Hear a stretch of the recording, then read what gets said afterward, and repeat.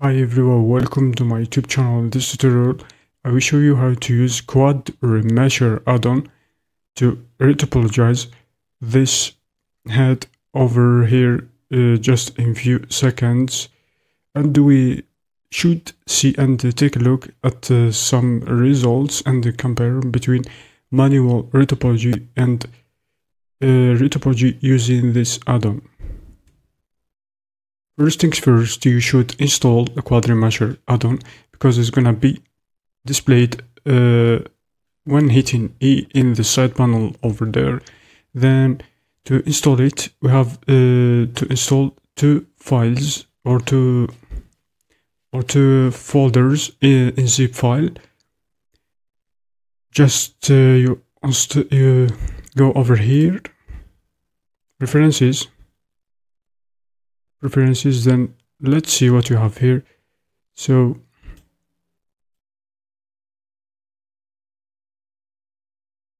when the add-on is installed, go over here, search for Quadremesher. It's over here, then enable it like this, refresh, go back, let's hit N to display this side panel as shown here. We have the Quadremesher at the bottom of this menu over here. We have the panel for this add-on. It's set to language, it's English. You can select your language. We have the button, remesh it button. Also we have the quad count.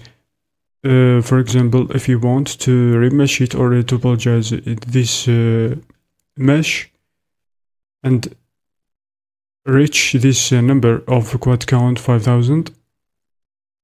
Also the adaptive size you can play around, the adaptive size, quad size settings like this, and use vertex color if you want to use vertex color. Also we have this section over here for edge loops control. You can use materials, check if you want these two options. Use normal splitting, detect hard edges by angle. Also you can add symmetry by checking either of these axes. You can also reset settings by clicking this button over here, face maps to materials.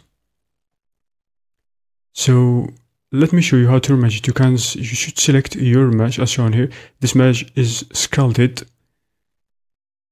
using Blender, so just I'm gonna be clicking on remesh it.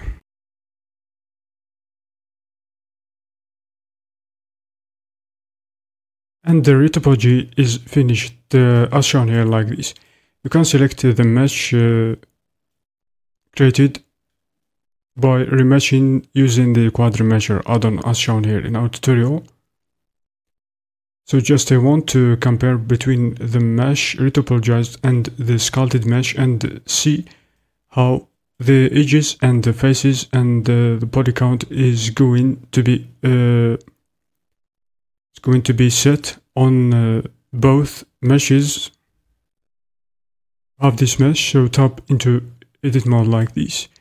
And as you can see here, we have this mesh is retopologized. It's great add-on, but sometimes we have a lot of issues over there. You should be set using hand. But anyway, it's a great add-on. And also the edge flow, it's not very perfect. And you can compare in between these meshes. We have the sculpted meshes that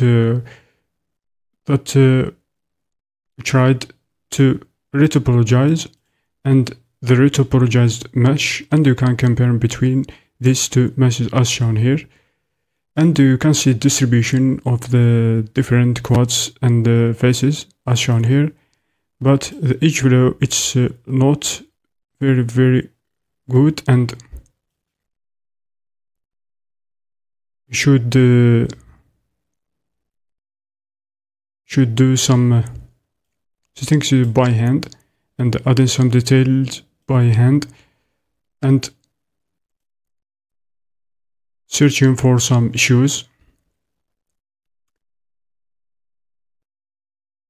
It's not very perfect because as shown here, and you can notice that we have lost some details here, for example, on the nostrils and these eyebrows over there, and some important details sculpted on this mesh doesn't exist on this mesh. We have lost some details, for example, on the ear, the details over here, and I can see it better, and also for the lips. This add-on just we can say that it's pretty good to help you retopologizing, but doing retopology by hand, it's so better and much more better than do it using this add-on.